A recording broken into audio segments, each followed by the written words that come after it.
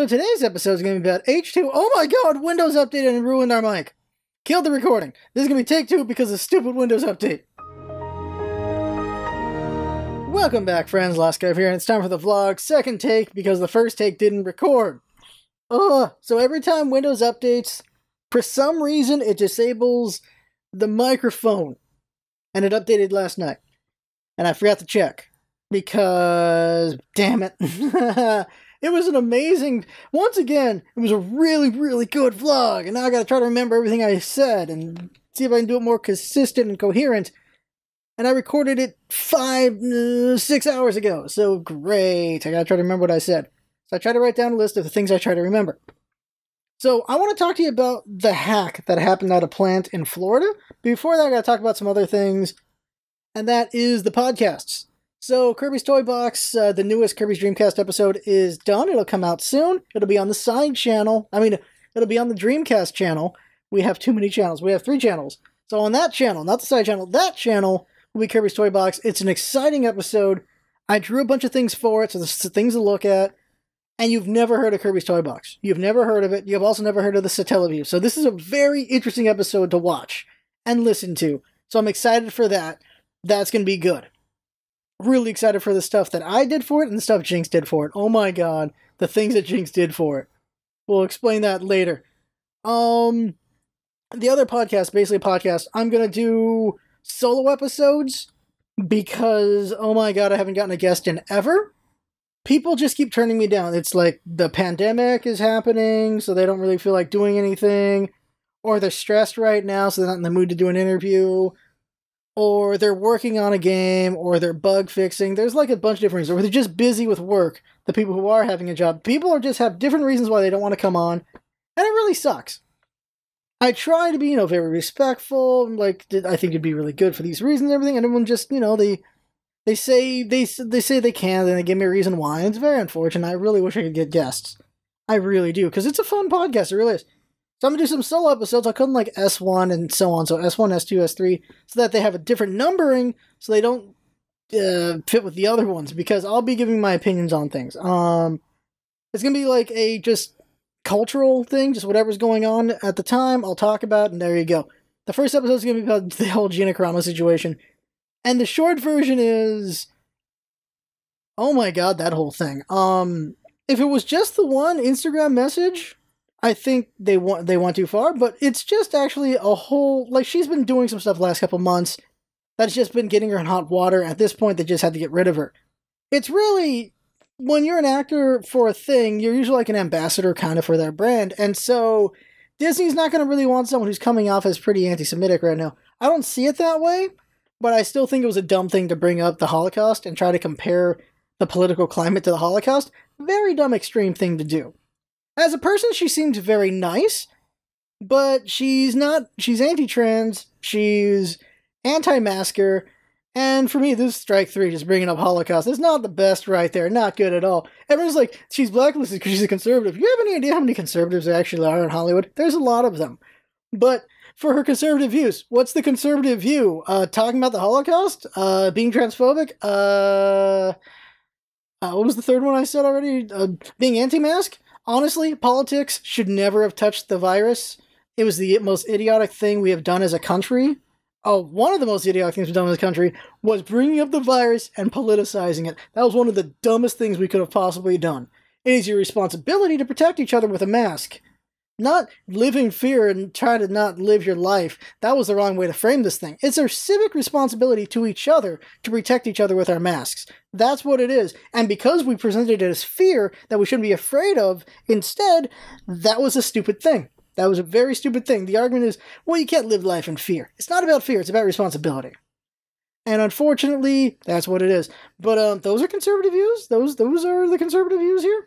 When Gina Corano first showed up as Cara Dune, the right was like, look at this SJW bullshit. A woman comes in trying to help everything. This is SJW bullshit. The exact same people who made that argument turned around when Gina Corano got fired and were like, oh my god, look at this bullshit. Look at cancel culture. One and the same. One and the same.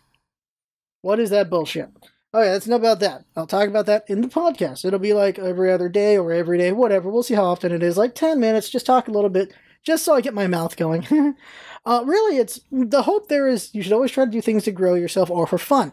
To grow myself with this one, the idea here is just talk about whatever's going on that day or the day before. Whatever's going on in culture, talk about it, putting my opinion on whatever. And by doing that, I'll have a lot of thoughts put out there and thought about, and it'll allow me to make better vlogs. At least I think it'll allow me to make better vlogs. I'm thinking that because if I'm thinking about concepts and talking about them, trying to present them as best I can, it'll make me just a better, just talky person. That's the thought. And we'll see if I'm right or wrong about that as we go. Now, that was a pretty good, I think it was a pretty good version of the Gina Corano thing. Okay, so, I want to talk about the Epic Store. Halcyon 6 is the new free game on the Epic Store, and you should get it.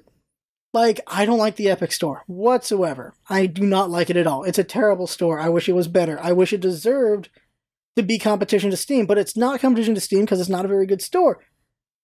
It just has potential to be better. It's just not very good. Steam's just better at it. So they have to compete with giving free games and with these exclusives. And the free game right now is Halcyon 6. We've covered it many times. It's worth getting. It's for free. Hell yeah, get that game. Get it now. It's a very fun game.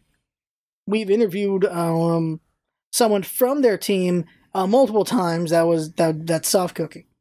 Very nice lady. And they also, their newest game they made was Star Renegades. That's the name of the game. Son of a bee. Okay, so other thing to mention about that is, yeah, I hate the exclusivity. I really hate it. I hate it. It's dumb. It's a waste of time, but here it is. And the problem is they get you by the balls with that, so to make you use their store. So Kingdom Hearts is coming out, so if you wanted to play Kingdom Hearts, finally you can on PC. Exclusive to Epic Store. They got you by the balls there. Right there. Sora's has not dropped, by the way. Then there's Metro. They got me by the balls with Metro. I wanted to play Exodus, and I had to get it on there. Same thing for Hitman 3. I wanted it, and I had to play it on freaking Epic Store. That LP is coming up in the future, by the way. Hitman 3 is LP. It's a really fun game. I like it a lot. Kingdom Hearts is insane, by the way. I think you're fine if you just never played Kingdom Hearts. I like how I'm anti-advertising. It's okay. It's okay. You don't have to play it. The games are balls insane. And if they were more straightforward, I think they would be better games. They're just balls nuts, and actually, I do think Kingdom Hearts is overrated, to be honest. I really do. I have viewers who love Kingdom Hearts. I think it's overrated. There's a lot of fun nostalgia to it, and I think nostalgia is the strongest part about it. But it's also terrible. Like, I played 1 and 2 and Chain of Memories. I enjoyed them, but they were also terrible. Like, at the same time, they were not the best. Not at all. And now that I've lost everyone, let's talk about water. So, let me explain to you what happened here. I did a whole write-up on it, so I know what I'm talking about without forgetting any details. So, in Florida, now I'm going to talk about this to assure you that you are safe when it comes to water, since I'm a water plant operator. In Florida, on the 5th of February, remote access got hacked on this water plant. They came in, did something, messed with some things, but didn't really do anything once. Then they came in a second time, and they went in there and they changed the sodium hydroxide level from 100 ppm to 11,000 ppm. That's parts per million. That is a big change in introduction of chemical. Luckily, the operator that was working there saw this mouse moving around. He wasn't doing it. He's like, huh, what the hell? And he saw them change the chemical levels. After the hacker logged out, they went ahead and put the numbers back down. That was odd. They called their supervisor, and they told him, like, yeah, this freaking happened, and I assume they closed the remote access after that. So why do we know about this? Because on the 8th, there was a press conference with the sheriff, the mayor, and I forget the third guy. I assume he was one of the water plant guys, or might have been the supervisor, or a senior, or just someone with the water. I forget his name right now, though. I forget who he was now. And so, applauding to them, like, it's on YouTube, the press conference, they explained everything that happened, what they did, why everyone would be safe anyway. And the cool thing was is why well, there's a cool reason they emphasized why they did this, but there's another reason why they did this. So, they emphasized that this was an infrastructure and they got hacked, so all infrastructure should double check themselves because, you know, that's not a good thing that they got hacked. Other infrastructure might get hacked as well. They're just reminding that. And here's the thing. The other reason why they have the press conference is because the reason why they have to have a press conference. That is, you must tell consumers about situations like this. When the water is threatened for whatever reason, or something bad happens to the water, you must tell the consumers. They must be told. There are 3 stages. There's stage 1, 2, and 3. And I always forget if 1's the worst or 3's the worst, but the way the reporting works is you have to report something within a year, you have to report something within a month, and you have to report something within a day, 24 hours. The 24 hours is boil water order. Like, something happened really bad with the water, and you have to boil all your water. You can't consume it, you can't cook it, you can't do whatever. You're boiling it so you can actually use it. Like, you can't just use it out of the tap, you have to boil it. Or there's just, don't touch the water at all orders. There's also that, because the water is something really bad with the water there. That is one of the levels. The second level is what I assume this press conference is about. It is something bad happened, but they dealt with it, and now no one's got to be worried about it, but people should still know what happened. And that's what this press conference is, because that happened 3 days later, so that's within a month. I assume that's what this is. Then there's the last level, and that is the 1-year notice. And that is usually, if you go onto Google, look up your city and put in Consumer Confidence Report. This is a yearly report that is made by every plant about how their plant did when it comes to water. You'll know if there's been any contaminants, what kind of chemicals were in there, just things like that. Just whatever stuff's going on with your water for that year, and the numbers, like how well things were removed, how well things were cleaned, things like that, it'll be in that report. Every year that report must be made by the senior supervisor of the plant. If anything goes down at a plant, it falls on their head. They're the one who's in charge of the plant. The buildup of a plant is you've got your workers, who are operators like me, and then there's maintenance guys as well. They're either separate or the same group. And then you've got their supervisors. And then above those supervisors is the senior. The senior is the one where everything falls on their head, because the senior's job is to make sure everything's working. They're making sure the guys under them are doing their job, and the guys under them are making sure that everyone else under them is doing their job. That's how this hierarchy works, right? And then the senior goes to meetings and all these things and doing reports and things like that. The senior position is a position I have to go for at some point in my life, because since I have a back injury, it's probably better for me at the end of the day to take that position so that I'm not doing as much stuff as I'm doing right now as an operator. Since I had surgery and everything, my back is not the best, and I'll be doing a lot of moving around in my job that could make my back worse. Well, in that senior position, it'll be just on my ass all the time, doing reports and going to meetings. So that should be safer on my back. That's the reason why I would want to take it, because I actually enjoy being an operator. Operator's fun, you get a lot of exercise, but too much exercise might be bad for my back. That's just the long and short of it. So that's all that happened was someone came in and put the levels up, and the operator saw it and put them back down. And he reported it, and there you go. So you might be asking, well, what if the operator missed it? What if he didn't see it? So let me explain some things. One is, until this conference, I assumed all plants were air-gapped. What is air-gapped? Air-gapped means you couldn't hack into a plant and move its stuff around. My plant's like this. None of it's hooked up to the internet. It is all closed circuit. It's all there. You cannot get to it. You cannot get to it from the internet, because you shouldn't be able to get to it from the internet. I was surprised to find out there are plants that actually let people work on it from outside. I did not see that coming. I did not expect that, because that is an important infrastructure. And the other thing is, there must always be a human being on the plant 24/7.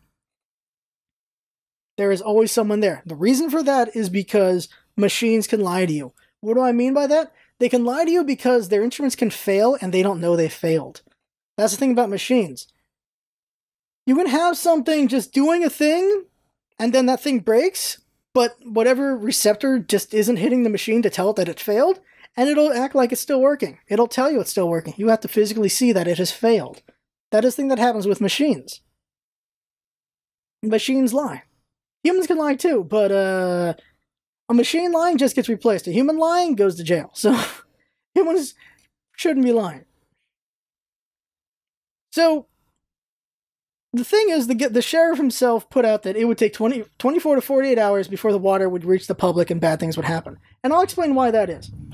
So in a plant, the water comes in, they do a bunch of processes, and then the water goes to a water tank, which is usually going to hold a couple million gallons of water, and the water goes from there to the public. It goes through pipes to the public. Now, why are you safe? The reason why you're safe is, well, one is is because of the many layers that would protect you. Let's say the hacker did this chemical change and the operator wasn't there to see it, because sometimes the operator's just doing something else. He's maybe in the bathroom, or he's doing his job away from the computer. Because you have a lot of things you have to do. There's a lot of places you're spinning. He might just be not looking there. He might be checking emails for work. He might be doing chemicals. He might be just walking the plant, checking things out. There's a lot of reasons why he might not be at the computer at the time. But here's the thing. If he didn't see it, he'd catch it in 2 to 4 hours. Why would he catch it in 2 to 4 hours? Because you are required to test the water every 4 hours. Every 4 hours you're required to test. In the city of San Diego, we do it every 2 hours. We're checking every 2 hours so that we can respond that quickly. If something's wrong, we can respond within 2 hours because we'll have found it. And here's the thing. The water's being tested at multiple stages throughout the plant. Now, sodium hydroxide is used to make the water more alkaline. That's what was being used here. And that water, any chemical is really dangerous at a high amount. Any chemical at all will be dangerous to you at some high number. Air itself is dangerous at a high number. Like, everything's just dangerous at a high concentration. So this person put this at high concentration. It would make people sick. It would not be good for people. And so that's why it's a good thing it got brought back down. But let's say the operator didn't see it. The operator would catch it within 2 hours or 4 hours through water testing. They would catch it there. Not only would they catch it, the instrument should catch it as well. Throughout the plant, it's being tested for pH. Sodium hydroxide affects the alkalinity of the water. It's not the exact same thing as pH, but pH is part of it. So the water's getting more basic because of the sodium hydroxide being introduced. This would put it up to like 10. It really would put it like 10. So with that much sodium hydroxide in the water, it would put it up to 10, and the instruments would be flashing or blinking or making noises that the pH is way the hell off. So the machines themselves would tell you. But if the machines themselves didn't catch it, let's say they failed, then a human would test and he would see, oh damn, this is really high, what's going on, checks chemical levels, oh okay, they're high, puts them back down. And he'd report that this happened, maybe, I'm not really sure, like there's regulations on what number. I think I would at least tell my super that I don't know how long it's been, but it was like that. And then we would reason that depending on how long it's been, how much water, most likely it would get diluted in the tank. I believe our water tank's about 10, 15, 20 million gallons. So this would be only a couple 100,000 gallons. That would, by dilution, just get evened out in the tank. It really would. The biggest tanks I've seen are like 50 million. We're talking about a plant. 50 million versus like 500,000 of this higher concentration would get evened out a lot. And even if it doesn't get evened out a lot, we would lose money, but you could just flush the tank and clean out the tank. You really could just do that. It really depends, because this off the top of my head, I'm not sure how potent it would be diluted to millions of gallons off the top of my head. This is assuming it's not bad. If it's doing the math, the concentration is bad, then yeah, you can just shut off the connection to the tank. That's always the thing you can do. You can always cut the connection off and just flush out the tank. And then just refill it with good water. You can do that. Anytime you can do that. Because at the end of the day, no matter how much money it costs to shut off the plant or shut off the tank and cut it off from the public, is compared to the amount of money you would lose if you were hurting people, obviously. Not just the money, but just, loss of humans. Not a good thing at all. So it's always cheaper to just shut things down, make sure everything's working, than to obviously let it ride. And we can do that. We can just okay, stop, make sure everything's okay, and then we'll turn back on. It'll cost money, it'll be annoying, but that is what you would do because this is the safety of the public. So what would it take for this water to get to the public? It would take, like the thing says, 24 to 48 hours because it's got to go through the water tank, which has a bunch of water in it already. So as this is going in, as water's coming in, water's coming out, as this big mixture of water that's going out. So it's just mixing up and going out, and it's getting very dilute as it's going out. You'd have to have a lot of it in there to make it concentrated enough to be harmful. That's what's going on there. I hope I explained that well enough. I hope I explained that well. So how would it get to, but here's the thing, how much failure would it take for the water to get to the tank and out to the public in 24 to 48 hours? It would require a dozen people and a bunch of instruments to fail. Sodium hydroxide is around the end point of the water process. You're putting it in there to make the water more alkaline, so if there's any corrosiveness to the water, it won't be as corrosive. And it helps form a scale on the pipes going through the distribution system, which protects the pipes from any outside problems. That's what it's for. It's a form of protection on the water. It's a form of protection on the pipes. That's what we do with sodium hydroxide. And so, with that happening, the pH would be up and be very high, and it would require, so there would be a pH meter at the site where it's being introduced. There'd be a pH meter before it enters the water tank, and there'd be a pH meter after it leaves the water tank. There's also sample points at those places as well.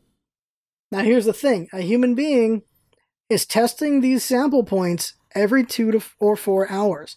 Me, I'm testing every 2 hours. Other places might test every 4 hours. But a human being is physically testing these things. You're testing for chlorine, for pH, for a whole lot of things you're testing every 2 hours or every 4 hours, or once a shift, depending on, like fluoride's only once a shift. And there's some things that are tested once a day. And so that's all happening. In order for the water to get to the public, this bad water to get to the public, this concentrated water, it would require multiple people to fail. Since shifts are like every 8, 10, 12 hours, we're talking a couple people on multiple shifts not doing it right, or their pH meter has failed. But if their pH meter was failing, they would notice it, because you're going to be testing things that are going to be a little, like, they're in between 7 and 8. You're testing a lot of things between 7 and 8, and you're not going to get everything at 7 or everything at 8. You're going to know your pH meter is not working out. Especially if you're not getting this high ass number up here. If you're not getting this 10, then you wouldn't be getting your regular numbers either. So you know your pH meter is not working out, and you'd get a new one and you replace it or whatever. The only way it would fail by the human level is if the human was being negligent of their job. But even if the human was neglecting their job, there's no way the next shift's doing it too. Let's say the 2 shifts are being negligent, and it required a 3rd shift to be negligent. It would require multiple shifts to be negligent of their job. Not only that, it'd be the pH meters themselves would have to be failing. I'm thinking at least 3 pH meters would have to fail. At least 3 pH meters would have to fail, and knowing my system, they cannot be disabled. You cannot disable pH meters from a remote access. You can't do that. That's not a thing that happens. It's not connected to the remote. It's not connected to the computer in that way. The pH meter the human's using is not connected. They only get the signal. That's it. They only get the signal. They can't do anything to the pH meter. So you'd have to have like 4 or 5 multiple pH meters not working. You'd have to have humans who are just ignoring the fact they're not working. And beyond that, in the distribution system, when the water is in the city itself, there are people who are testing the water there as well. There are people who drive around your city every morning, every day. There's someone driving around your city testing multiple water points in the city to make sure the water is okay. And they have pH meters as well. So they would know if the pH was off as well.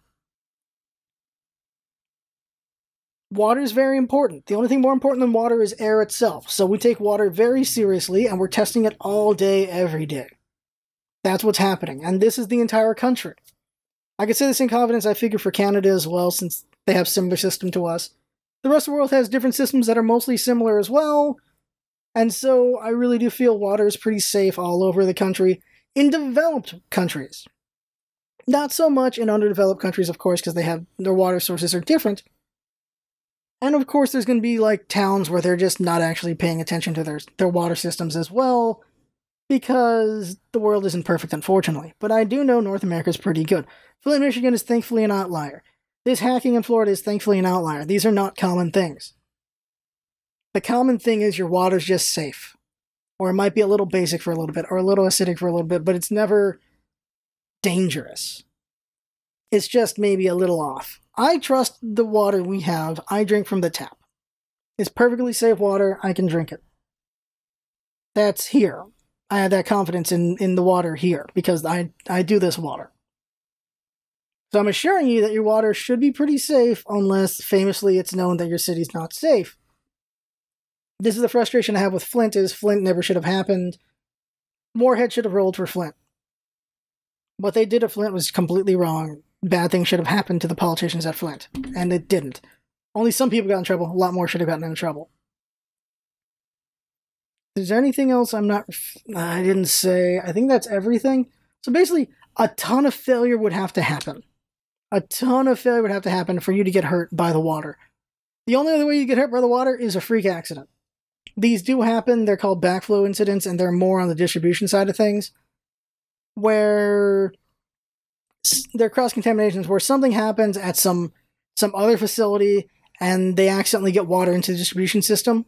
Like, say, like an oil plant, or a pesticide plant, something like that, where they're using public water, and then they cause a situation like where it gets pushed back into the public water, or a main breaks and it causes a vacuum situation, which pulls stuff from like an oil plant or whatever, like an oil place that's using water, and sucks it back into the system. Things like that do happen, but that's just like lightning striking. That's just something that's a freak thing that happens. That is something that no one can control until the invention of I forget what it's called right now at the top of my head.